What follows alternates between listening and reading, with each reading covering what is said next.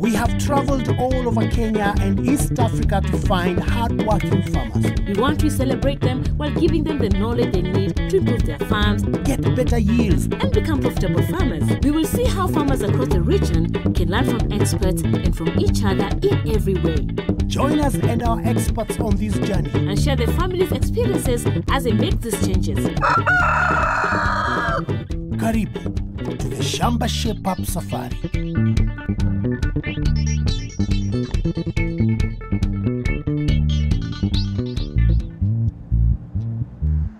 Shamba Shape-Up have traveled to Kisii County, where good climate keeps the land very green.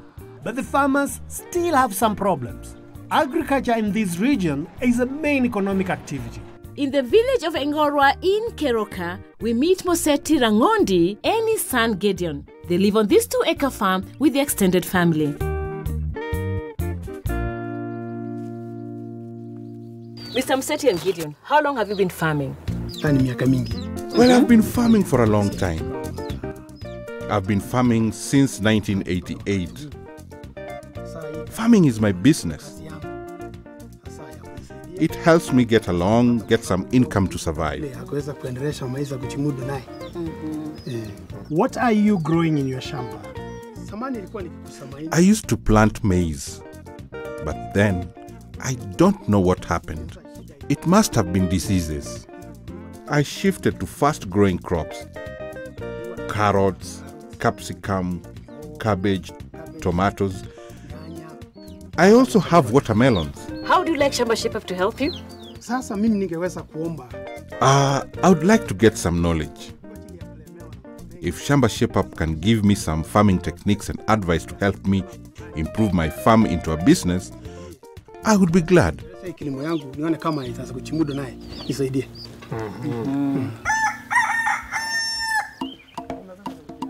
Moseti has been farming for over 20 years, where he does mixed farming. He grows a mixture of vegetable crops like tomatoes, carrots, cabbages, and capsicum, and also has animals such as local chickens and cows. But unfortunately, the land sizes in Kisii are getting smaller and smaller. So if Moseti and his family want to make the best out of their land, they need to improve the way they farm. And that's where Shamba Shape-Up with its team of experts comes in. With the changing weather, farmers need to make their farm stronger so that they can survive the hard times. This is called climate smart. And our expert John from out.We is here to tell us how to do that. John, how can farmers be climate smart and be able to adapt to climate change? One of the issues that we have to focus on is soil. Our soil is the one which will be able to protect us and be able to give us food. One of the issues that we shall be able to focus on is really looking at climate smart agriculture practices. One of the issues which is coming up is rapid population. And rapid population is putting pressure on the land resources that we have, which are decreasing. And in terms of soil, one of it is like soil erosion, which is washing out some of the nutrients out of the fields, going downstream. And that one cannot be used by the crop. So, what can Moseti and Gideon here do to adapt to climate-smart agriculture? The farmer can adapt to this changing climate through conservation agriculture. We are encouraging farmers to go in for crop rotation, like soybean, which has a lot of foliage. When it is dry, the farmer will only just cut out the seeds and leave all the other litter in the farm. After really harvesting, all that crop residues should be left on the farm. And also we are encouraging farmers to go in for agroforestry trees like Kaliandra. He will feed it for livestock, but use it also as a soil improvement, and it will assist the crop to get the nutrients from the soil. Another option is like a farmer who has livestock. He can use farmyard manure. And farmyard manure has micronutrients, has also nitrogen. It might not be high quantities, but at least depending on the quality of the farmyard manure he has, he can use that as a resource. Which kind of manure we can use in order to improve our soil? The farmyard manure, you can use it from all. It might be cow manure, goat manure, get it even from the chicken. But the problem is we don't have enough. So whatever little you have, put it just on the farm. Even compost, if you have, put it on the farm. To make good manure for your shamba, collect all the farmyard manure from your animals once a week. Put the manure in a shaded place and allow it to rot. Turn the manure every month. Add fresh manure to one end of the pile so you can start using the manure from the other end. How about soil testing? We encourage farmers to take their soils for soil testing so that they understand their soils and then get the remedies for those problems. Take, for example, a farmer can easily look at the symptoms in the farm and say, this is what is deficient. And when the crop is still young, you will always see these leaves showing purplish color, and that is deficient in phosphorus. They have to look for mineral fertilizer, which is the phosphorus based. And this one we have NPK, and they can address that. One of the issues which farmers can identify at this young tender stage, you will always find leaves dry from outside, going inside. That is K deficiency, potassium deficiency. And from some of the fertilizers that you will be able to get out there is called the muriate of potash. You can address that if you see that problem. So it is upon the farmer, first of all, to take his soils or her soils for soil testing, and he will know exactly what are deficient nutrients in his soils. Judging from the advice from the expert, I think the first thing we need to do is to have the soil tested. Now, consistent healthy fields don't happen just by accident on a shamba. It takes careful planning to feed the soil to get good yields. This is where the soil test is vital to the success of any shamba. Because a soil test is so important, we have asked the experts from Soil Cares to help us do one before we do anything else on this shamba. To collect a good soil sample, dig a hole 1 foot deep in your shamba with a soil auger or a panga. Take a handful of soil from the auger or from the side of the hole.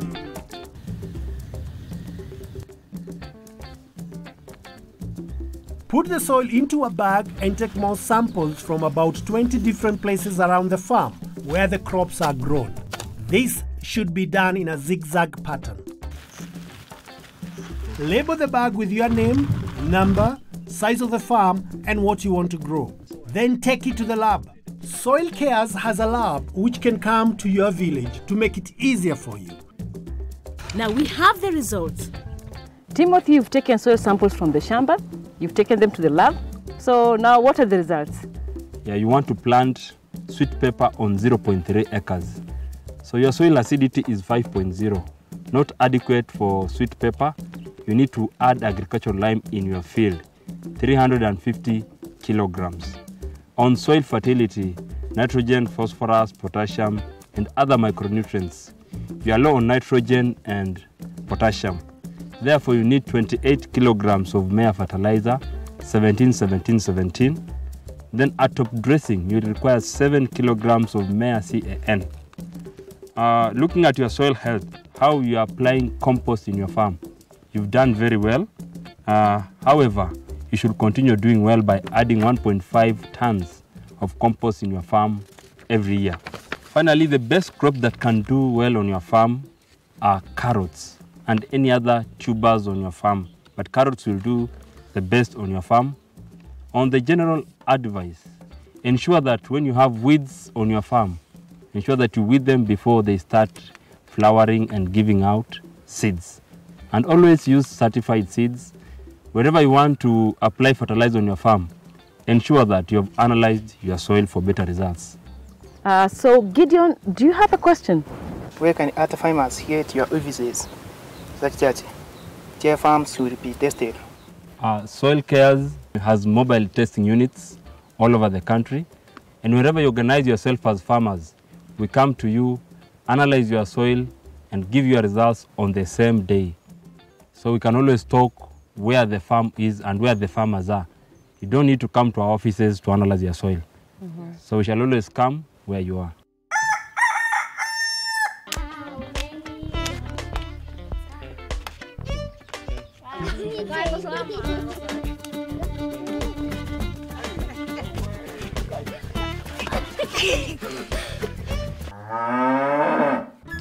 For a long time, Moseti and his family have been using DAP at planting, but now we know that this has to change.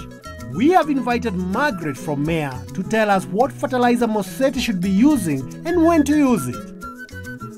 Now, I saw you walking around the Shamba, and from your own observations, what did you see? I made several observations. The first one, the size of the fruits, to me, are of very poor quality. As you can see, the quality is not of standard.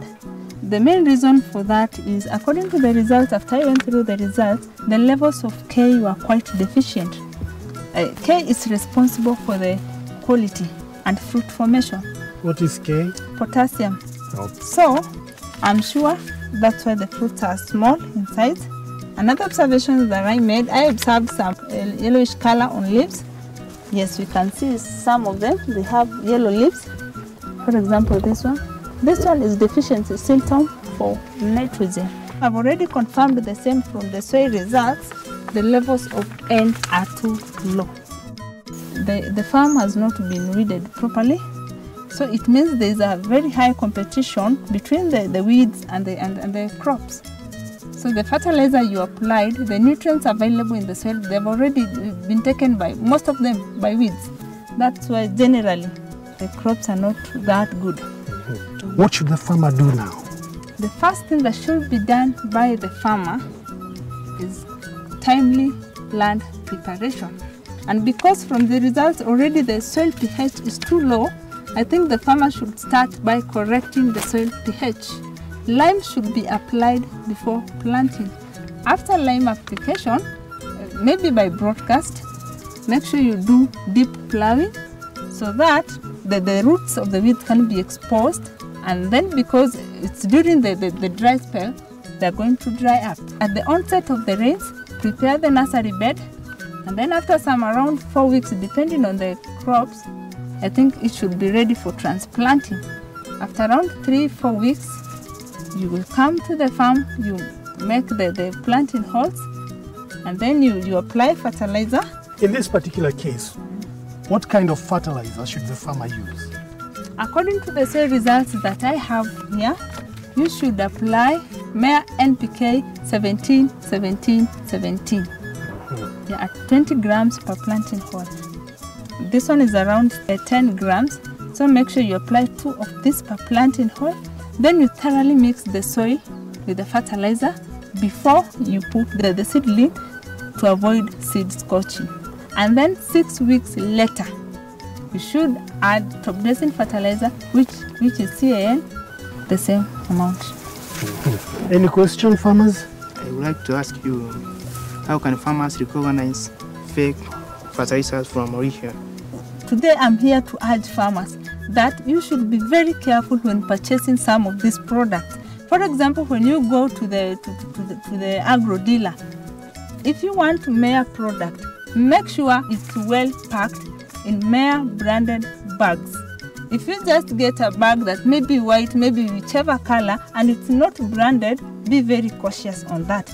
Another thing that a farmer should be very keen on, you make sure you are given an official receipt when you are purchasing some of these things. It will be very easy in case you get the quality is not what you wanted, you just report to us, and it will be very easy for us to trace back where you bought the fertilizer and maybe even the price and everything.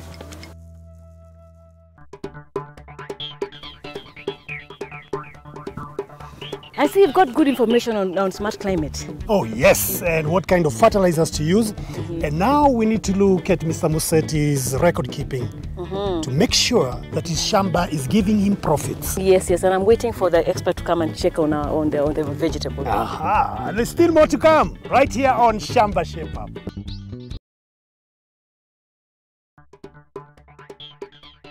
Welcome back to Shamba Shape Up. We are in Kisii County with our farmer Moseti. Soon we shall be finding out what the problem is with these vegetable crops. Moseti has been having problems with his tomatoes being attacked by a deadly moth called Tuta absoluta. We have called on Benson, an expert with Syngenta, to tell us how to manage this pest. Benson, you've had a look at Mr. Moseti's Shamba here. What do you think? Okay, one of the observations which I've made around this farm is that he has been attacked by a pest which we call Tuta absoluta. And most of the farmers have been their farms have been cleared because of this tuta. So how do you identify the tuta? For the farmer to note that in his farm there is tuta, once he enters the farm, either in the process of scouting or wants to know what's happening with his tomatoes, he will realize moths flying all over. That's one sign. The second sign, he will see the leaves are being parrowed. So once they have been parrowed, that is another sign of the Tuta absoluta. Then the parrowing can extend from the leaves to the fruits. So you realize that the eggs which have hatched in the larvae will be entering into the tomato fruits. Actually, you can see the fruit which I'm holding in my hands. So the quality of this tomato is no longer there. Even if this tuta was eliminated from inside here, the quality of the fruit has gone down. So those are the major signs the farmer will realize. Then, once you come across a farm where the farmer did not realize that tuta had entered there, you realize the whole crop will look like it was burned. So somebody had passed there with fire, which was not the case. So in this case, the farmer should know that that is Tuta absoluta. And actually, it is better for one to control than when you are firefighting to cure. Is there a solution for it? We Syngenta, we have a solution to this, and the solution is to apply a chemical called Pegasus. So how does he use this chemical? A farmer will use 25 mils in 20 liters. He will spray, then he will repeat the spray after 1 week. Ni muda gani tesa kujukua ikimaliza hiyo mdudu kuangamiza? This chemical, once you have sprayed it, within 24 hours, it will have cleared the pest from your farm. So we can now start spraying? Yes, we can. Yes. Mr. Moseti, are you ready to spray? Yes. Yes. Pegasus is an insecticide which can be used to stop Tuta absoluta in your tomatoes. Mix 25 milliliters of Pegasus in 20 liters and spray your crop. Then repeat after 1 week. After spraying with Pegasus for Tuta absoluta, you should follow with a spray of Match mixed with Dynamic. Use 25 milliliters of Match and 25 milliliters of Dynamic in 20 liters. This is a double dose of the insecticide. Changing the chemical like this will stop the pest becoming resistant to the chemicals. If a pest is resistant to the chemicals that you use, you will not be able to get rid of it. The expert shows Moseti how to spray his tomatoes using protective gear and the right dosage.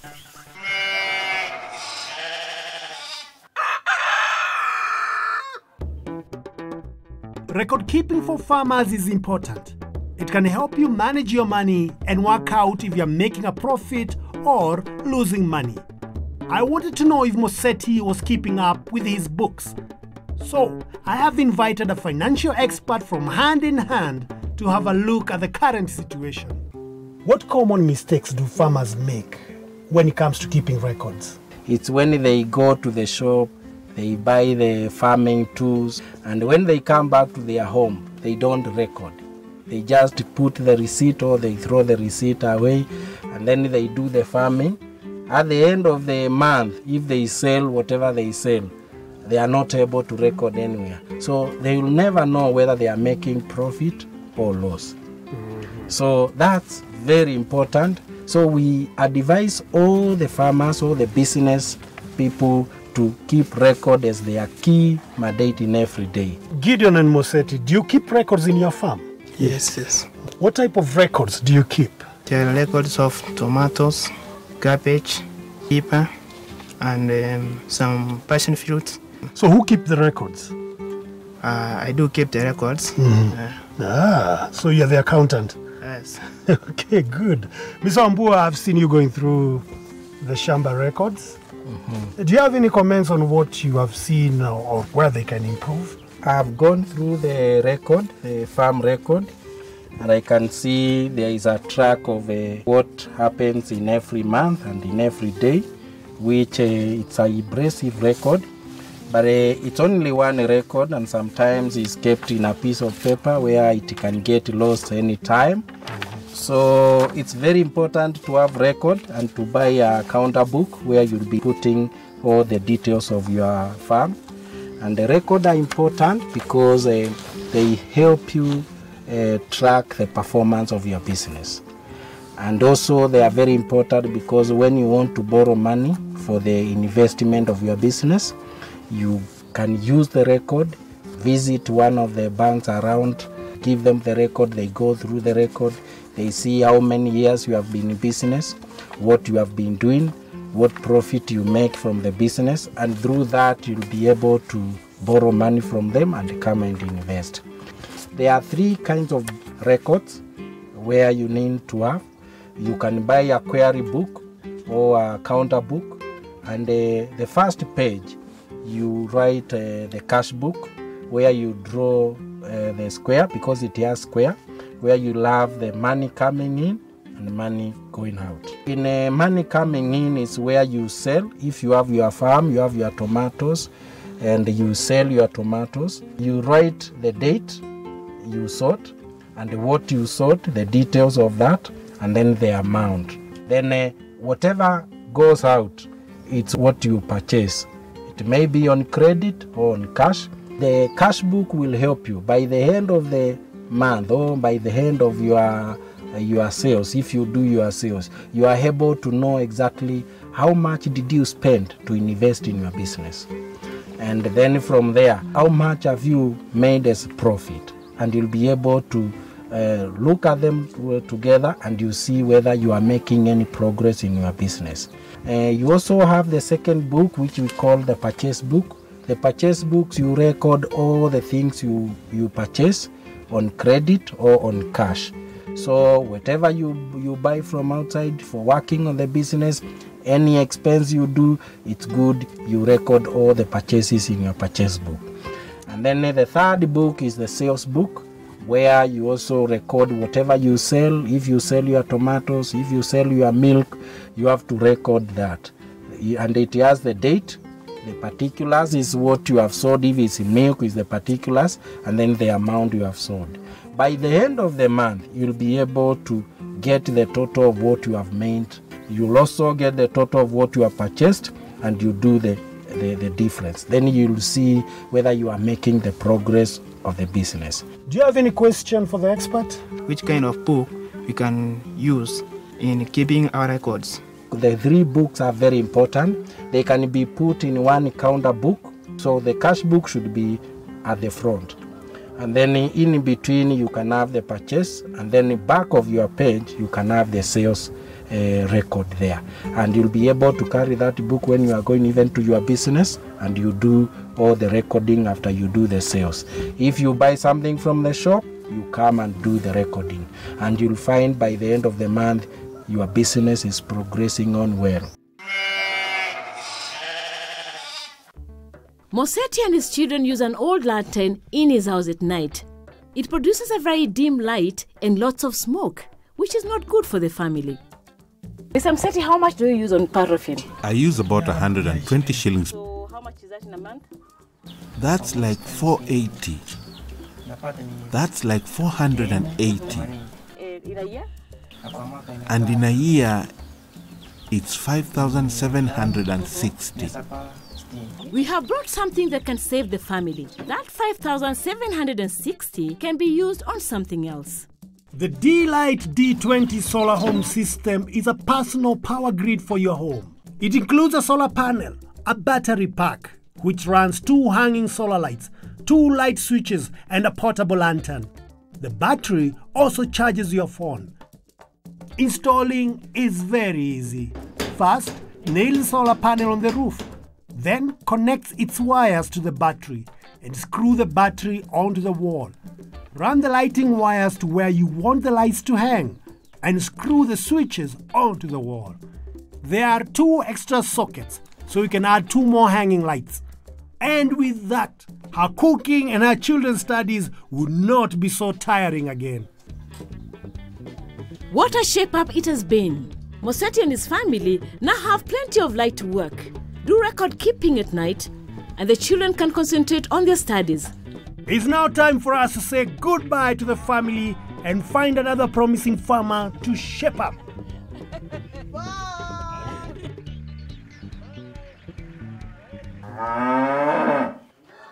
Shamba Shape Up is online. To learn more about today's topics or to watch any of our previous episodes, visit shambashapeup.com, select the episode and click play. You could also visit our Facebook page, Shamba Shape Up, to get more information, get involved in discussions, and also get a chance to enter some of our great competition to win great prizes. You can also find us on Twitter at Shamba Shape Up.